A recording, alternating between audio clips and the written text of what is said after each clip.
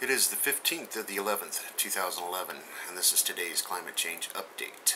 I'm going to begin by saying there are a lot of videos out on El Hierro. I know we've all been calling it El Hierro, but I was corrected a couple of videos back. I just want to make it a point. It's El Hierro, or Hierro. Apparently the locals are either bugging out or stocking up. And of course the government says there's nothing to be big panicked about, and the earthquakes continue.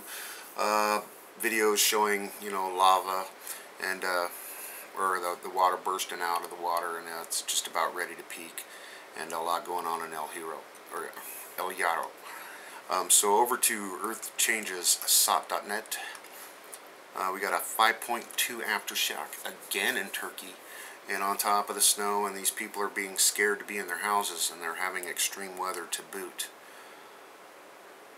Split jet stream brings severe weather to the United States.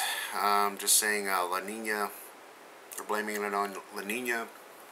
And with this weather patterns, it's due to bring us here severe weather in the United States. Hawaii's Kilauea Volcano lake sinks, spurring quakes. 8 small earthquakes rocked Kilauea Volcano after the lava lake at the summit caldera dropped in elevation Sunday, U.S. geologists reported. So definitely an ongoing, since I can remember, volcano. Did fracking cause Oklahoma's largest record earthquake? And this is almost like a repeat of a story they did last week. Probably not, as the gas drilling practices tends to be associated with minor quakes, not big ones, seismologist says. But they just put out a report saying the Army and the U.S. Geology Service definitely confirmed that fracking causes earthquakes. So hydraulic fracturing, mining of natural gas. Congo, I'm not going to mispronounce it. They're tourists invited to see eruption. A national park in Congo, best known for its endangered mountain gorillas, is now inviting tourists to go on an overnight trek to see the volcano spurting fountains of lava nearly 1,000 feet into the air. The volcano began erupting on November 6th and could continue to do for days or even months. Last night was the most spectacular yet. So very active volcano in the Congo. It's been ongoing, I think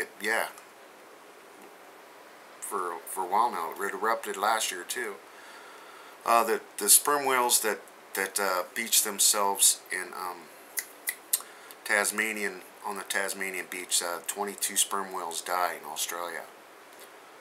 6.3 earthquake in the Molucca Sea, and that's on the Ring of Fire. And over to the extinction protocol.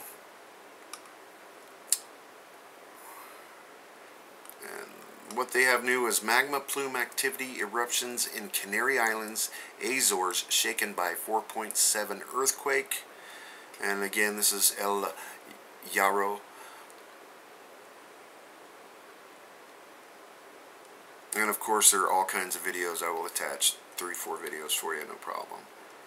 Radioactive Russian satellite could plunge to Earth in September. Now this is that damn Russian probe that I did that video on about. It's climbing, it's climbing. Moscow, as Russian engineers battle to regain control of ailing Mars probe stuck in Earth's orbit, chances of salvaging the spacecraft's ambitious mission appear to be dwindling. According to Russian news reports, attempts to contact the beleaguered Photos Grunt spacecraft overnight Thursday have failed, and the spacecraft could fall back to Earth around December 3rd. Russian space industry spokesman told the country's RIA news service the spacecraft repeatedly passed over the Baiknur station and other Russian and foreign points of space communications during the night. There was no news yet. And apparently I heard stories like they couldn't get the antennas up or something like that. And of course there's all the conspiracy theories going on with this.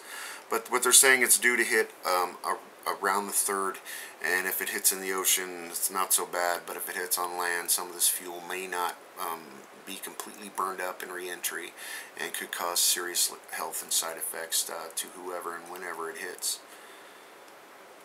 Former British PM Tony Blair warns of catastrophe if Eurozone collapses. They're pulling out Tony Blair. The dominoes fall, all according to plan. And over to Ice Age now. Now they've got a story. Only 20% of the Ukraine winter grain crops to survive the winter. Mount Rainier is to get 85 to 109 inches. That's 215 to 276 centimeters of snow in the next 3 days. Mount Rainier normally gets 85 inches of snow in the entire month of November. Looks like it get more in just 3 days. They got a big storm rolling through, and I imagine that's the one that came out of Alaska, rolled through Canada. Here it comes. Normal winter stuff. But just a big, huge, severe storm. We got I-90 closed. And Snoqualmie Pass, snowing 1 inch per hour. This is in the Seattle, Washington area. At noon today, KOML radio in Seattle announced the I-90 closed. And up to 3 feet of snow for Wyoming. And over to the RSOE today. Let's see what we got going on.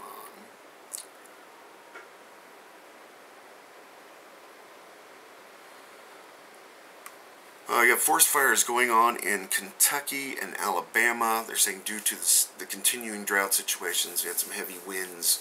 And apparently the ones in Kentucky were set by arson. And of course, that just makes the problem worse.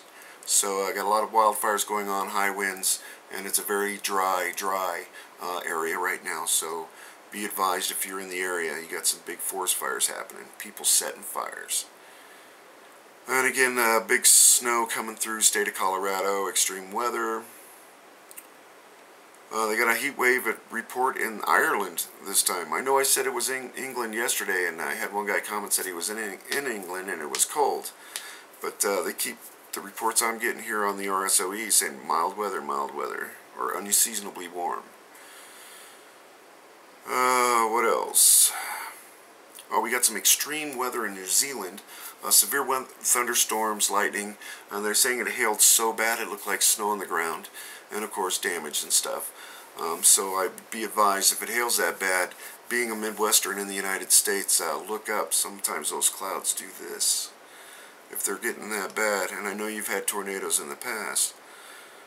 And of course the volcanic activity in Santorini volcano off the coast of Greece on one of the islands, and that's one of the biggest eruptions within the last few thousand years. So another thing to definitely look out for. And finally, for the nuclear stuff, the RSOE was reporting that they're still not quite sure where it's going. They found some more over the Czech airspace. So again, they don't know where it's coming from. But it's there. Over to enenews.com. We got a Yomiuri reporter. I felt ill from the heat and fatigue after Fukushima tour. His dosimeter read 75 microsieverts, and he was inside the bus in a full suit. Okay, I got a clip from Nuclear Engineer. All 3 Fukushima's reactors had enormous amounts of plutonium inside before melting down. Plutonium inside, because he's basically saying what happens to the uranium fuel rods after they sit in these nuclear reactors long enough, they turn into plutonium. And that's the byproduct. That's the very high toxic, only man makes this. So that pretty much guarantees that every single reactor in operation has plutonium in it. So meltdown becomes that much more of a risk factor. We have a fire in reactor containment at a Swedish nuke plant blamed on vacuum cleaner. Over $250 million in losses. TEPCO president apologizes for accident at Fukushima Daiichi nuclear plant, not just Daiichi. Because you got to remember, more than one nuclear power plant went under emergency, and pretty much most of them, I do believe, are still shut down, but the nuclear industry is fighting real hard to get them turned back on, of course. And another story, Fukushima worker, my shoes melted instantaneously when near reactor, revealed during TEPCO affiliated forum. Yeah, Gunderson, I'm really concerned about the long-term health effects on people from northern Japan. Fukushima evacuation worse than Chernobyl was. And, yeah. Reporters not allowed to leave the bus during tour of Fukushima plant even though in full-body contamination suits. CNN radiation readings stood at 1,000 microsieverts around reactors. And, Mainichi, melted nuclear fuel seems to be leaking out from reactor buildings. And there's definitely a story there you need to read.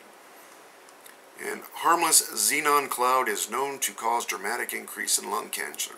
Bombards humans with very powerful X-rays, turns into cesium. Xenon from Fukushima, most over 2.5 times Chernobyl was. And the entire northern hemisphere is coated in this stuff. And that's about all they have to do tonight. So, enjoy what you can. Thanks for your support, everybody. Buckle up.